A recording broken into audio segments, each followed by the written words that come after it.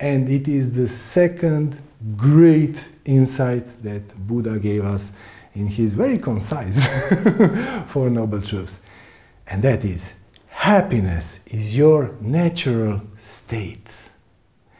When you remove whatever makes you unhappy, you are getting back to your natural state of being, not filtered through your mind, who will make it real. Whatever circumstances are going on will make them real.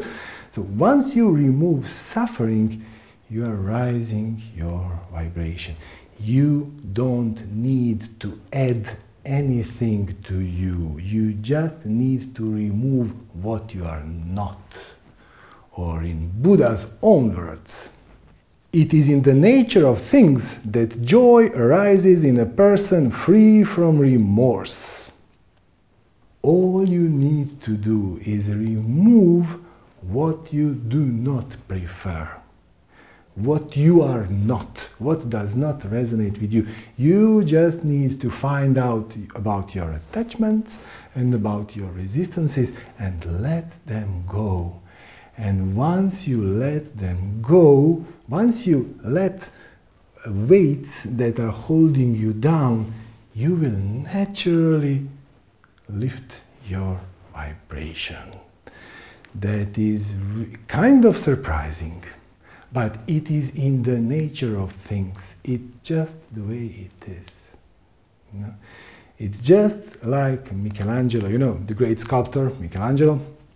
He created some real gorgeous sculptures, masterpieces like Pietà or David. And someone asked him once, "Oh my God, Michelangelo, I mean, this is gorgeous. How could you create this beautiful sculpture from, you know, piece of stone?" And he said, "You know what? David was already in the stone. I just removed the extraneous stone. I just removed what David was not." Okay? And by removing what David was not, there it is, David as we know him today. Okay? So you don't need to add anything to you. You are already perfect, as in Eastern traditions they would say. You're already perfect. What you need is to remove from yourself what you are not. It's kind of like, you know, balloon. You know, those hot air balloons. So there's a balloon and then here you are inside. And these balloons often have some weights that's called ballast. And the only function of these weights is to keep you at a certain attitude.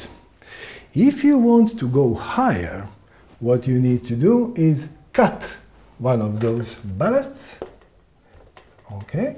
Then you will make yourself lighter and the balloon will go higher naturally. You don't need anything to add to that balloon, only remove ballast, weight that you don't need if you want to go higher. And that is why I am strongly opposed personally to calling this, what we are talking about, you know, self-help or self-improvement.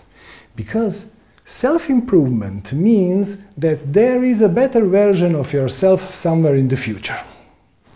Okay. And if there is a better version of me in the future, that means that this version now is not good enough. And that immediately puts you in a guilt and shame because you're not good enough, or you're afraid, or you're worried about what people will think of you because you should be better. Please don't do that.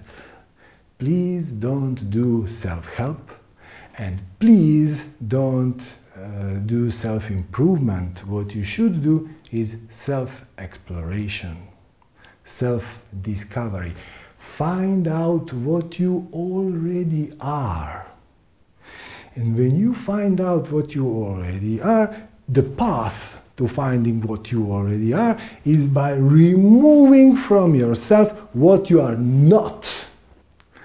as great poet Rumi said, "Your task is not to seek for love, but merely to seek and find all the barriers within yourself that you have built against it."